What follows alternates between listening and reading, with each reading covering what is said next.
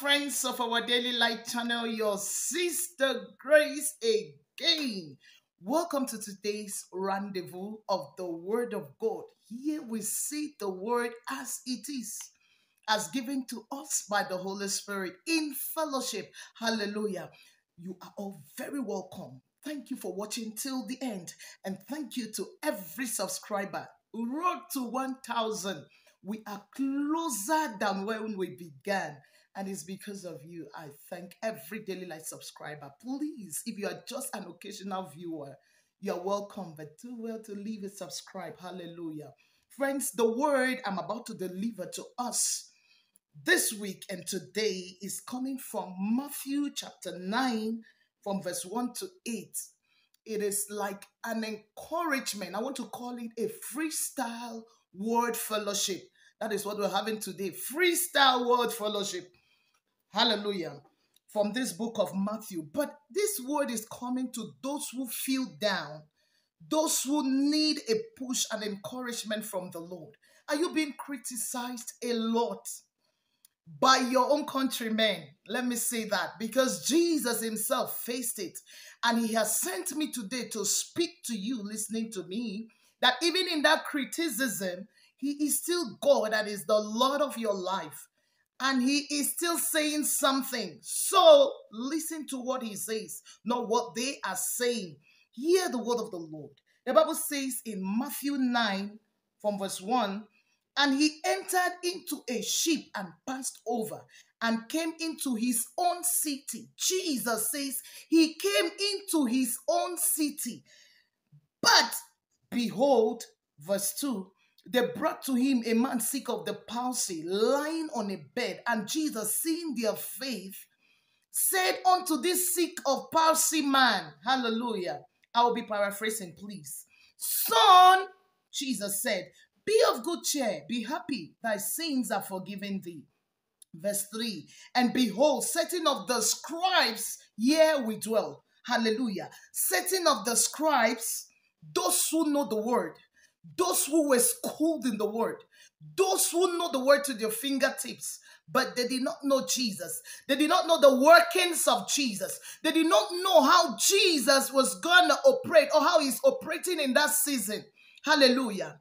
All they knew was to criticize what they saw that is not far from their nostrils.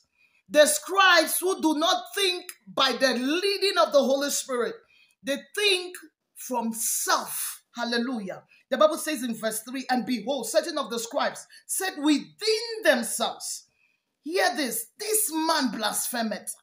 Whatever those critics are saying within themselves, this is the word unto you listening to me. You feel down. You feel like the world is against you. You feel like whatever you do is not enough. It is a topic for busybodies to carry around and be saying all type of jargons. And you want to feel like God is not with you. No. I came with this word. Even if they criticize you, through the fact that they criticize you, if you are in the word of God, you know you are a child of God. Know that you are going somewhere. Don't take it to self, except in your heart. The Bible says if your heart does not condemn you, you are not wrong. Hallelujah. If you know in your heart that that which you are doing is of God and from God, friends, keep your peace. Hold your calm. Jesus is speaking to you. Hallelujah. They will always criticize. They will jump into conclusions. There are some that they criticize even they criticize your thoughts. You are thinking you've not said it, but people they're already criticizing. Hallelujah. They criticize your words, your intentions, your imaginations. Yes, they carry it, they blow it at the rooftops, but God says he is with you. Hallelujah. In it, because he's the one directing your footsteps. Hallelujah. Not them, not what they say. Praise the Lord. Verse 5 and 6. Jesus just had to show them the evidence. I'm praying for someone now. May your evidence speak louder above that criticism, above that thing that is bringing your spirit down, above that thing that when you think of your very own, the ones that eat bread with you, the ones you walk in sweet fellowship into the house of the Lord, but criticism is coming from them. God is with you. Hallelujah. I speak calm, peace be still into your spirit, your soul, your mind, your body. Let God arise for you. Let Jesus speak for you as I pray in the name of Jesus Christ. Hallelujah. Verse 4 says, Jesus knows their hearts. Hallelujah. And he knows what they are saying against your life. Keep your calm. That is the word I came for you. Keep your calm. Jesus is in the matter. The Bible says in John chapter 2, verse 24 to 25, this very Jesus, the Bible says he knows men. He knew men, so he never committed himself to them. He knew their thoughts, that the foundation of a man's heart is evil, and a man is desperately wicked from birth. Be it the heart of man is tuned to wickedness, is tuned to evil. Don't buy into that. If you know you're walking in the will of God, doing what God asks you to do, don't buy into their into their criticisms. Let it not have a foothold over your life. That is the message of the Lord unto you listening to me. The Bible says he, Jesus, did not commit himself to them because he knew the heart of man. If you commit yourself, you want to think of what they are saying. You want to think of their criticism. Maybe in your marriage, maybe in your ministry, maybe in your home, maybe in your community. No, you will die early and life continues. They will continue with their evil work. Hallelujah. Let your mind get out of it.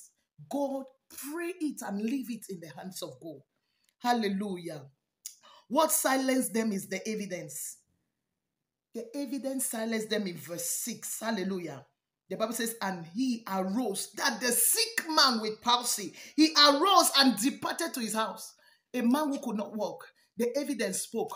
As I pray for you, may the evidence of the Lord speak for everyone that is speaking against you. Everyone that is saying things that you don't even know about. May that evidence that God is bringing your way, may it speak louder to their shame and disgrace in this season of your life. In the name of Jesus. In the name of Jesus. Hallelujah. With this word that has come out, I place you into that place of visibility. That thing in which God will put his hand on. May God locate it and answer you for good. In the name of Jesus. May tears, your secret tears of the night, may it be wiped out in the name of Jesus. May the Holy Spirit answer you speedily this week and this season. Even before you know it, may God answer you. In Jesus' mighty name. I pray as you go through the week, the hand of the Lord be upon you, upon your business, your career, your marriage, your children, your ministry, and whatever you put your hands to do, that contract will not fail. That contract will be approved. Hallelujah. And you will dance for joy when it is approved. This week, the contract will be approved. Enough is enough. God is approving the contract. Hallelujah. God bless you, friends of our Daily Light channel. Stay glued to Jesus alone. And remember that I, your sister, I love you. But Jesus Christ of Nazareth, he loves you more than I do. Stay blessed. Hallelujah.